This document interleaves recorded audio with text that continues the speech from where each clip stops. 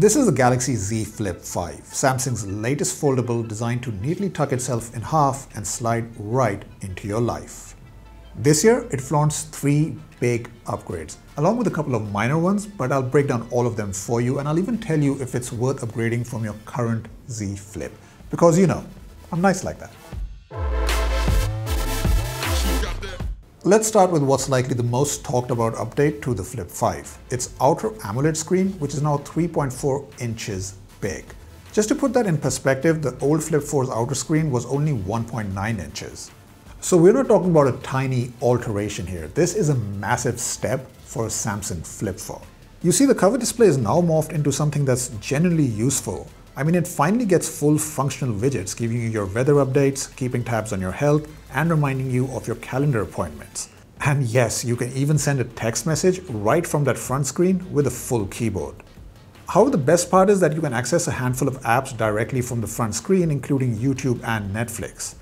If I'm being completely honest, the screen is still relatively small for binge watching your favorite shows, but it's proven to be quite the companion for me in watching content on the go. Of course, not every app is ready for this screen size, as developers need to tweak their applications for the smaller dimension. You can use Samsung's Good Lock app to get more apps to run on the cover screen, but just keep in mind that some of them will look really odd on it due to optimization issues. By the way, that larger screen makes a huge difference when it comes to taking selfies as well. Gone are the days of awkwardly trying to frame a shot on the previous Z Flip's tiny cover display. Now it's like having a proper viewfinder right at your fingertips, making it so much easier to take a quick snap.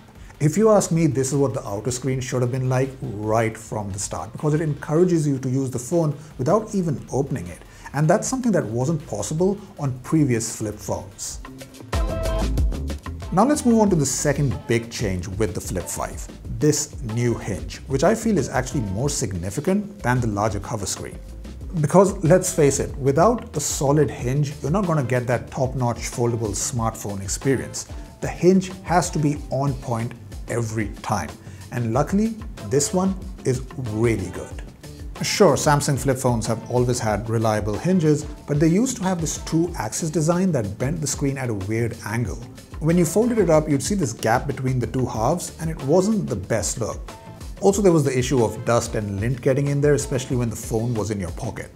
But now, the Z Flip is rocking a multi-axis hinge, letting the phone snap shut completely flat.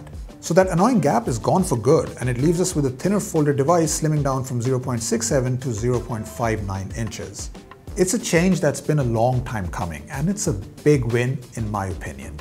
I've also noticed that the hinge is a tad less stiff this time, making it easier to flip open and shut.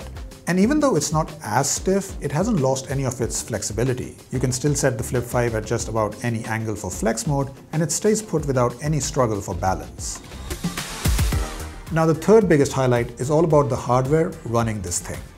It's got the custom Snapdragon 8 Gen 2 chip with 8 GB of RAM, and it's every bit as quick as in the Fold 5 or S23 series. It might run a bit warmer in the Flip 5, maybe because there's less room for cooling stuff down, but it never really got excessively hot, even with those high graphic games. Apart from that, the base model now has 256 GB of storage, which is a nice step up from Flip 4's 128 GB. And it runs on Android 13 with Samsung's One UI 5.1.1, so it feels right at home with the Galaxy S23 lineup. Plus, being a Samsung top-tier phone, you're locked in for 4 major OS upgrades, something not all brands are offering these days. Durability-wise, the Flip 5 features slightly newer Corning Gorilla Glass Victus 2 protection both on the front and back, while maintaining its IPX8 water resistance rating and strong armor aluminum frame. There are even some fresh paint jobs this year, like this signature mint color, which I think looks really nice. When it comes to the cameras, the 12 megapixel dual sensor setup on the back and the 10 megapixel selfie camera are still the same, but they perform even better thanks to improved software processing. The photos are clear and sharp, the colors really pop, and the details are well preserved. Unfortunately, the phone doesn't have a telephoto lens like its big brother, the Fold 5, so it's not as versatile in that regard. But the ultra-wide sensor does let you fit a whole lot more into the picture. You can also shoot videos in 4K at 60 FPS, and they come out looking quite vibrant. Talking about vibrant things, the main 6.7-inch AMOLED display remains pretty awesome for watching videos or scrolling through Instagram and Twitter, X, still getting used to that name change. On the other hand, the one thing I have got used to is the crease in the middle of the screen. It's definitely there, but it seems less noticeable now with that new hinge. You probably won't even see it unless you look at the screen from an angle. Alright, so there's a lot to like about the Flip 5, but it's not perfect either. Take the battery for example. It's stuck at 3700 mAh, same as the previous model. I was banking on that snappy new chipset to be a battery lifesaver, but the numbers aren't straying far from the Z Flip 4. It got me through a workday just fine, leaving about 15% to spare, but for a weekend getaway or a photo-heavy day, it doesn't cut it. Oh, and let's not forget, still no charging adapter in the box, which doesn't sit quite right with me for a phone that starts at 1 lakh rupees. As for the cameras, they're solid, but there's room to step up in terms of resolution and versatility. Then there's the cover screen, which is a big leap from the old Z Flip phones for sure, but it's hanging back at 60Hz refresh rate, not sprinting at 120Hz like the main screen. That being said, these issues aren't huge deal breakers in the face of what is clearly a fun and increasingly mature product. In fact, if your existing Flip is on its last hinge, upgrading to the Flip 5 for the larger external screen is a no-brainer.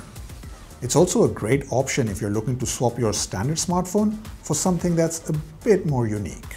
Either way, the Flip 5 introduces some of the most significant upgrades in Samsung's foldable narrative, and personally, I can't wait to see where they take it from here.